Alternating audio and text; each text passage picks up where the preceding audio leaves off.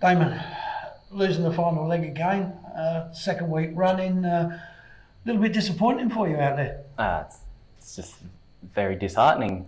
At the end of the day, I got the crowd on my side, and I want to do well in Australia, and it just didn't happen.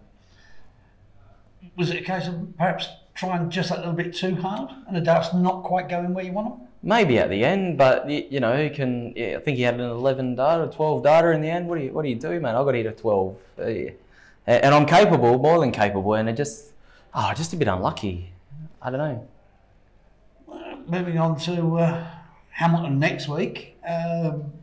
What will you do this week to maybe address that? What can you do to change the approach to the game? I don't know. I don't think I can do too much, to be honest. I just have to you know, we got to travel here, and we got media stuff and all that, and I'll just fit in some practice time in between, and hopefully the draws maybe a little bit kind to me, and someone might not turn up on the night. I don't know.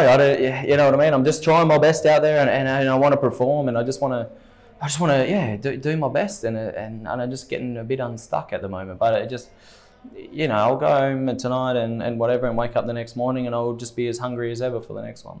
Yeah, well, I mean, it's got to be a compliment to yourself that anybody knows that when they're playing you, they've got to be at their best. Yeah, and that's the way they've been going, mate. So, look, it is what it is at the end of the day.